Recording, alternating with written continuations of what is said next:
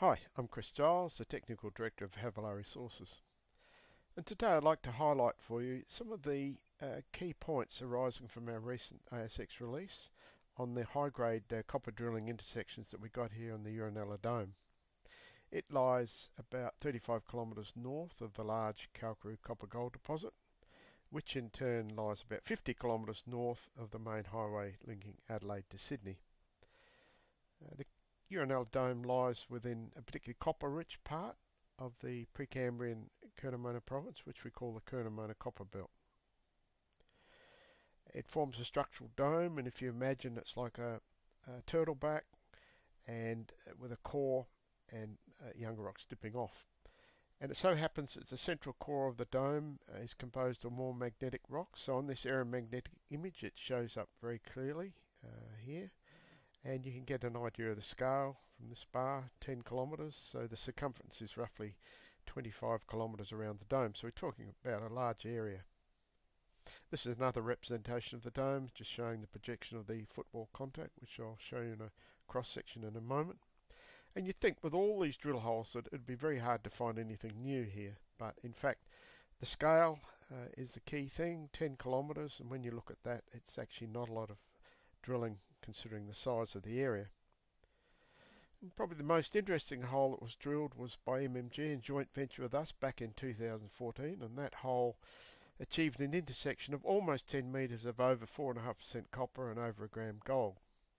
And it was in an unusual secondary enriched zone, or what we call a transitional zone, between the highly weathered rocks above and the primary sulfides below. And in that zone of enrichment, near the old water table, you had copper deposited in high-grade secondary copper minerals like chalcocite here in black, and within secondary pyrite, bedded pyrite here. So we think the water table was quite important in formation of this secondary mineralisation, and considering the area has been tectonically very stable for the last tens of millions of years, we projected where that water table might be horizontally, an upper and a lower level. And in fact we would like to have drilled a long strike here, but the only holes we had cleared from a heritage perspective were over on this west side, so we drilled our holes here. And we achieved quite a nice intersection, this hole 10, 32 metres, almost 2% copper, in very similar secondary enriched rocks in this transitional zone.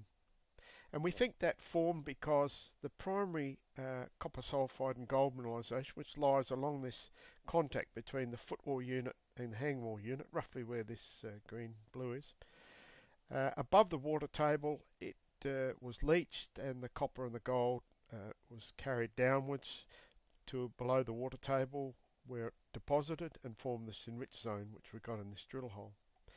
And you see this hole out here, which is to the east, was too far up dip and too far towards the centre of the dome to hit this. And similarly, this hole out here was really too far to the west and too high up in the hanging wall to ever have a hope of hitting this enriched zone. In fact, although the enriched zone is probably 150, 200 metres wide, you still have to sight the hole very carefully to be fortunate enough to hit it.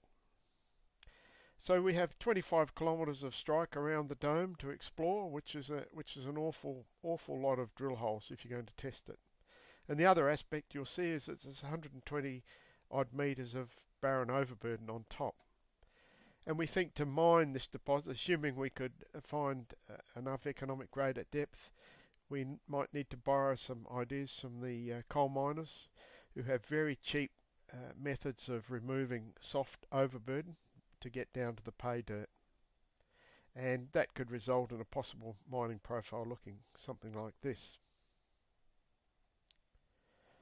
So as always, if you want more information, please check our website or drop me a note on info@havilah.